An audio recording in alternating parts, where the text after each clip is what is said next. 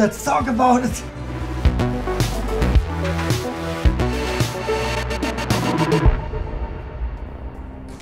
Hi, my name is Andy and welcome to our first game review and our first video in general here on Screenfire. I hope you had fun with the intro and you can expect that with every gaming review on our channel and much more. But now, let's talk about Dying Light Stay Human. Just so you know, I will not discuss any story spoilers in the video. We talk briefly about the story, but we focus on the gameplay. And of course, everything I say in this video is just my opinion. If you see it differently, tell us in the comments. As you all know, Dying Light 2 was delayed again and again and again. So the big elephant in the room is it the second coming of Zombie Jesus or is it the Duke Nukem Forever disaster all over again? First time Dying Light 2 was announced was at E3 2018 and the last time it was shown to me was at Gamescom 2019. I had the opportunity to watch some gameplay behind closed doors, and Tymon McTullah, the lead designer of the game, explained everything to us and we could ask him a lot of questions. The game looked good so far, but it crashed several times. And you could tell that it needed at least a few more months in development. So Techland did the opposite of what CD Projekt Red with Cyberpunk did. They delayed it for almost another 2.5 years. That's insane. And I mean that in a good way. You rarely see that kind of behavior from gaming companies. So thank you, Techland. You're awesome. Question stands, was it worth the wait? Yes, it was. To be fair, you can see that it was longer in development than planned. Graphics are fine for an open world game, but still it feels a little bit more PS4 era-ish. It's not bad at all, just a little bit rough around the edges. The story begins 20 years after Dying Light and you don't need to know anything from part 1. To be honest, I've played the first Dying Light and it was a cool game, but if you would ask me any question about the story, I probably couldn't answer it at all. Not only because it was a long time ago, but because the story wasn't that exciting and interesting. Dying Light 2 hooked me right away. We play as main protagonist Aiden Caldwell.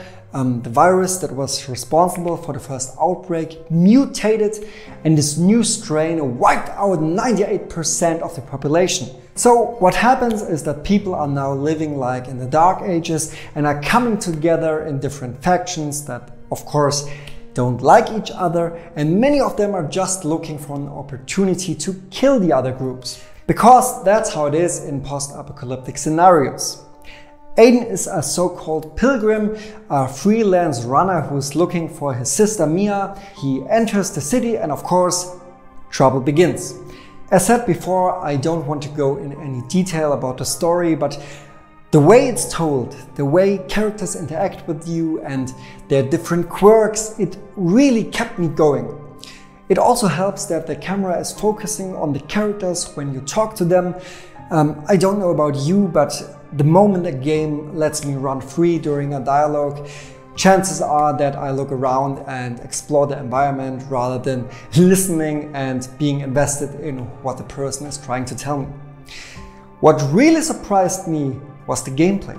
I remember that Dying Light felt a little bit clunky and I was expecting some kind of clunkiness with the second part, but it plays so smoothly. The controls don't feel overloaded, although it's a lot you can do. The game always reminds you of what options you have, and of course, you can always look it up in the menu. You travel through the city over the rooftops, do your parkour thing and feel like a total badass after a while. Not from the start, but believe me, when you can use wall run, glider or slow motion, it just feels right. Enemies have different levels and some are more dangerous than others, but you can also level up your character as you would expect. On the top right side you can see your player rank and increase it by leveling up your parkour and combat skills. Both of them are on a skill tree to the left and right, and if you look down to the middle you see your health, stamina and your immunity. Yes, your immunity. Because we are infected and the moment we don't have the sun or artificial UV lights around us, we begin to turn. I'm very split about that mechanic because, as you can imagine, if you're exploring an empty building, even if the sun is shining, your timer starts and you have limited time to sneak around the dark. And I love to take my time. But it really didn't bother me that much in Dying Light 2. There are several things you can do, like eating mushrooms, for example, to prolong your mutation, and all over the city are UV lights you can escape to. It's the same with underwater levels or sewers. I hate them, but once in a while there comes a game that gets it just right. And Dying Light 2 is that kind of game. By the way, you can unlock the UV lights by climbing up windmills and change the views. It reminds me so much of Far Cry, but in a good way. It just feels so satisfying to explore something, unlock it and see the progress on the map. For me, the story and exploration was what kept me going, and it's just so cool how organic they implemented the story, or rather the world building elements in the gameplay. As you might know, the zombies are light sensitive, so of course during the day they hide in buildings, so-called nests. And I'm not talking about 2 or 3 zombies, I talk about 20 or 30. You can't explore that during the day or else you would die in a few seconds. You have to wait for the night when the undead leave the building. That's your only chance. But of course there are no UV lights in those buildings, so you need to be fast. There are several objects you can only accomplish during the night, and it's forcing you to get yourself in more dangerous situations and out of your comfort zone. Of course, crafting is also back. You can find different items and resources and craft health packs, throwing knives, Molotov cocktails, lockpicks and so on. Unfortunately, the weapon damage system is also back. That means after some time, they just break. Some weapons also have sockets where you can upgrade them with additional shock damage, for example. And as said, there is a lot you can do and it's easy once you played it for a few hours. But if you forgot something, just check it out in the menu under hints. You know what? We haven't talked about the most important feature of the game yet. The blood and gore, of course! It's just so satisfying. It's absolutely unrealistic and over the top, and I love it. We try to recreate that in our intro at the beginning with scripts that are blood packs with explosives, but it can be pretty dangerous, so we just used a small amount of Semtex, but it doesn't matter, next time we go bigger. Anyway, that kind of violence just belongs in that kind of game. Any post-apocalyptic scenario needs violence because it shows how brutal and raw the world has become. It's not just there to be fun, although it is a lot of fun, but it makes everything more believable, and I don't mean realistic, because it's not, obviously. But no matter if you watch a movie or play a game, believability is important. What's also important is how long the game is. How much time can you spend in it? Well, you can finish the main story in 20 to 30 hours, and if you want to finish all the side quests, it's about 80 hours according to the developers. And if you want to see every part of the game, if you want to explore every nook and cranny, it's 500 hours according to the devs. I don't know if that's true. From my experience, you see most of the game within 80 to 100 hours. But there's more. Techland promised to support the game within the next 5 years. We will get new story DLCs, new levels and much more. Techland did the same with Dying Light and supported it with content until 2021, so I'm pretty sure they will keep their promise with Dying Light 2 as well.